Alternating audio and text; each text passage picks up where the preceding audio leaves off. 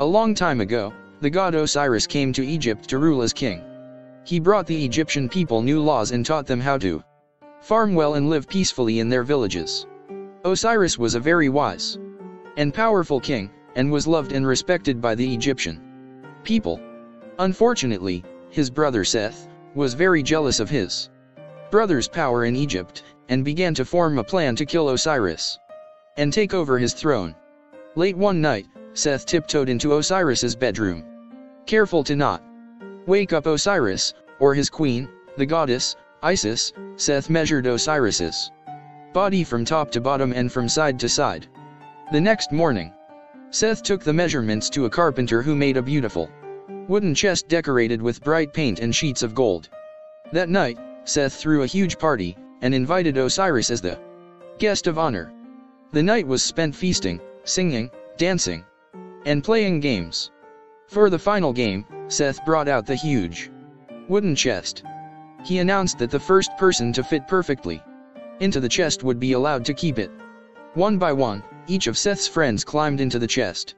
Unsurprisingly, no one was able to fit into the chest, which was made perfectly for Osiris. Finally, Seth and his friends convinced Osiris to try his luck with the chest. Osiris stepped into the chest and lay down. The chest fit him perfectly, just as Seth had planned. Just as Osiris lay down, Seth slammed the lid and sealed it shut. Seth and his friends took the chest down to the Nile River and dumped it in, knowing that Osiris would never be able to survive. When Isis heard the news of her husband's death, she was extremely upset.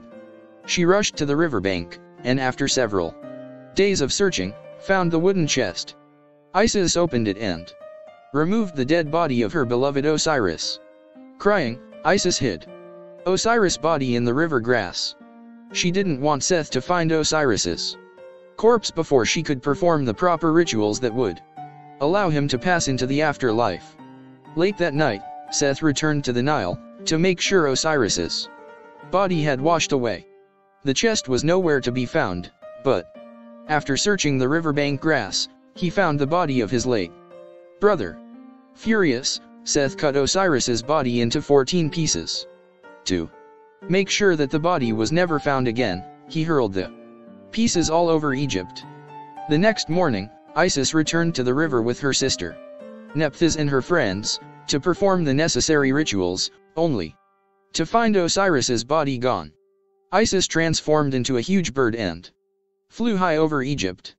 Using her sharp vision, she was able to find all the pieces of the body to put Osiris back together. With the help of Nephthys, Thoth, and Anubis, Isis performed a great act of magic. Very carefully, they began to sew Osiris's body back together. They worked together night after night. When the body was whole once again, they wrapped it head to toe in strips of linen, creating a mummy. On the night of the full moon, Isis used powerful magic to bring her husband back to life. Osiris embraced Isis, and thanked her sister and her friends. He told them he would not be able to stay in the world of the living. He explained that having died, he needed to travel to the world of the dead, where he would become the king of the afterlife. Before he left, Osiris told Isis not to worry. He told her that she would soon give birth to a son, Horus, who would defeat Seth and become a great protector of the Egyptian people. By taking back the throne from Seth, Horus would restore order and peace to the universe. When Horus was born, he was hidden away and kept safe from his evil uncle Seth. When he became of age, Horus finally confronted Seth, and they violently fought. During the fight, Horus' left eye was poked out, but magically came to life. Later on, the Wajet, or Eye of Horus, became a powerful symbol to promote healing.